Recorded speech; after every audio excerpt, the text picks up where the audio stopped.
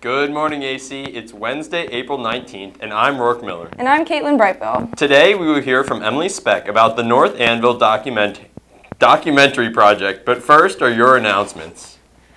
Don't forget that prom tickets will be on sale throughout this week and next week in the cafeteria. Tickets are $50 each, and once you purchase your ticket, you will be given a save-the-date ticket that you must take to Mrs. Thomas in order to select your table for that night. Under no circumstances will you be able to be included at a table until you present your ticket to Mrs. Thomas. Also, juniors who have credit to be applied to your tickets are reminded to see Mr. Clements for your ticket. Yearbook Club photos are being taken throughout this week. Tomorrow during Advisory A, the TSA Club will have its photo taken in Mr. Wilson's shop at 11:15, and AC Elite will meet outside the office at 11:20. Spanish and French clubs will have their photos taken after school on Thursday. It's not too late to help support the yard sale this Saturday. Bring all of your unwanted items to the cafeteria all week. If you would rather sell your items and keep your own profits, see Mrs. Boholsky to rent out a parking space area.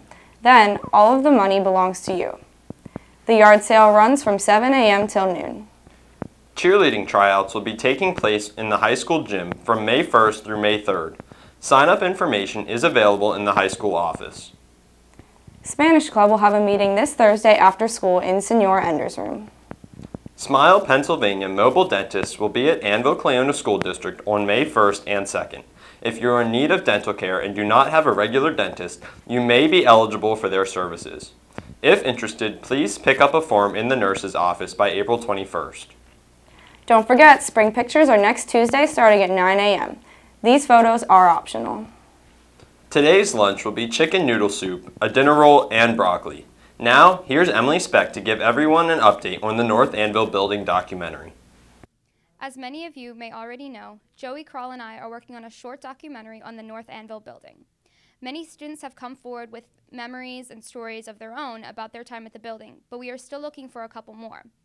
If you would be willing to share your memories, then please find either myself or Joey Kroll by the end of this week, and we'll be sure to set up a time for interviews. And that's it for your news and announcements for today. For ACDN TV, I'm Caitlin Brightbill. And I'm Rourke Miller. Have a great day, AC.